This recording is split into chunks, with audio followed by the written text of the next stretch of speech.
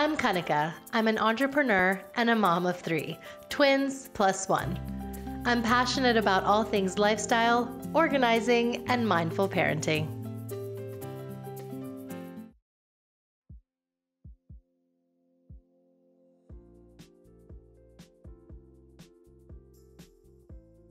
As the adage goes, 9 months on, 9 months off. For a woman, when we put on the baby weight, it takes about 9 months, and it takes about 9 months to lose the baby weight. But for many of us, it's not that simple. And imagine having the added pressure of being in the spotlight on TV, where a camera sadly adds 10 pounds, all while juggling life with a new baby. And this is someone who has done it all and more, Mara Schiavocampo. She is a 4-time Emmy-winning journalist, a chart-topping podcast host, and a best-selling author of her book, Thinspired, which is a weight loss memoir of how she lost 90 pounds after her first baby. She's here to tell us her story and give us some tips along the way. Mara, thank you so much for being on That's Total Mom Sense. Thank you. Thanks for having me. It is such a treat. Thank you. Okay, so let's dive right in. I feel like, let's start from the beginning. You don't know where you're going until you know where you've been from. Yeah. So tell us a little bit about who Mara is and your childhood. That's such a layered question. So I'm originally from Maryland. That's where I grew up, right outside of DC. My father worked for the World Bank. My mother is a professor. And because of my father's job, we traveled a lot. And we lived overseas, and we weren't living in, we were living in developing nations. And so, you know, they weren't, it wasn't like we were living in Paris, you know, we lived in Somalia. Before I was born, my parents spent some time in the South Pacific. The youngest of 3. I'm the baby. Yeah. And, you know, it was just always there was always an adventure. You know, I grew up with all these adventures without really knowing that I was having a unique experience. You know, I remember I would go like warthog hunting in East Africa with my dad when I was 6 years old. And we had to like get up at 5 in the morning. And I remember like watching them like butcher the warthog in the field. And these were, I remember seeing my dad's friends shoot antelopes. And these were, and I'm such a huge animal lover, so like I'm not into hunting like today, but yeah, it was just part of my upbringing, and I didn't really realize how unique that was until much later. But it always gave me this thirst for adventure. So I say yes to pretty much everything. I just want to like drink life, you know? Yeah, absolutely. That's so cool. So why journalism? Why did you go into that field and that path? I wanted a career where I could write and where I could travel. And when I looked around and tried to figure out, okay, where do those two things intersect? It was journalism. It was, you know, it was clear as day. You are one person who has made it to the top. You know, you're working in New York, the #1 network in the States, and it's like, it's incredible that you reached that. So, so tell us about that journey. You know, things always look different from the inside, and they always feel very different from the inside. So from my perspective, it's always been like head down, on the grind, get the work done. And, you know, I've been driven very much by the work. Yeah. So you know, when I hear people introduce me, like 4-time Emmys, and like, that hasn't been my internal experience. You know, my internal experience has been like working like a dog. Yeah.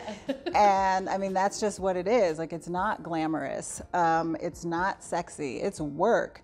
Yeah. And so if you don't love the work, like, people don't realize, like, when you're watching somebody live on television at 7 in the morning and they're in a different time zone, it may be 2 in the morning where they are. Right. And they're in the cold, in the dark, in the middle of nowhere where like some bear attack happened, right?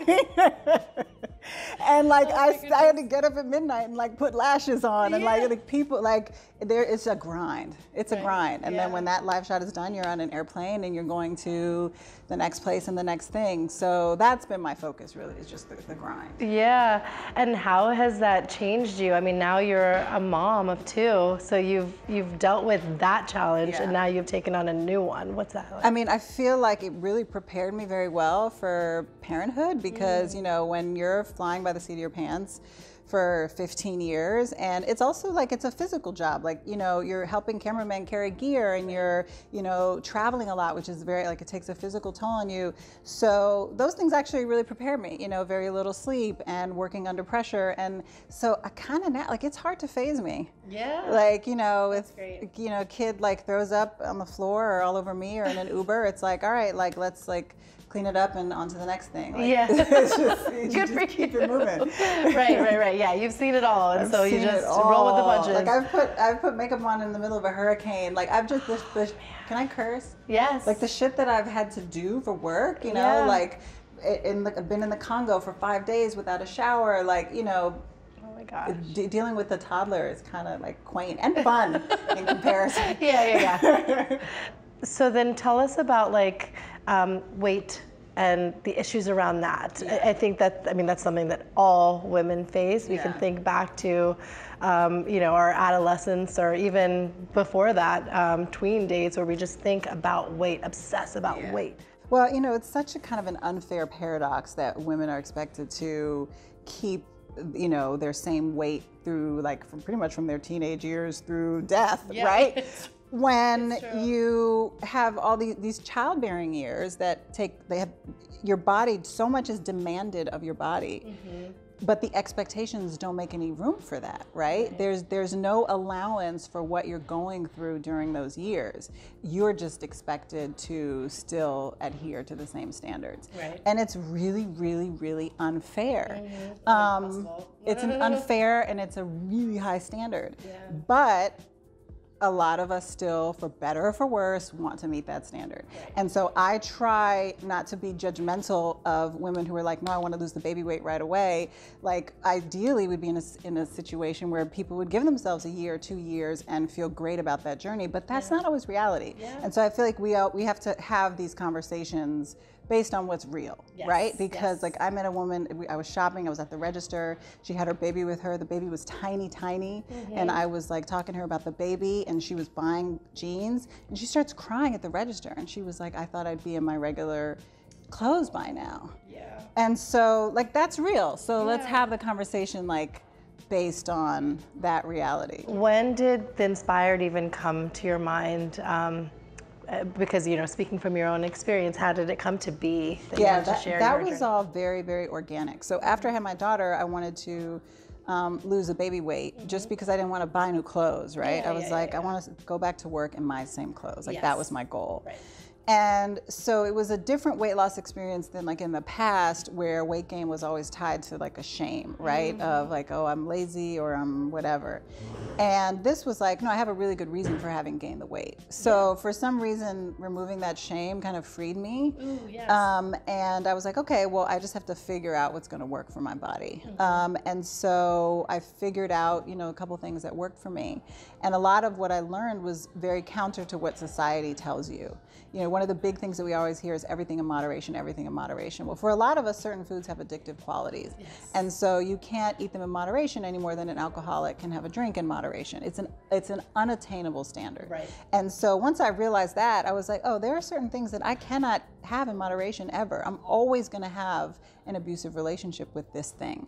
So then I have a choice to make. Do I still want to keep it in my life, or do I want to eliminate it completely? And I decided to eliminate certain things completely.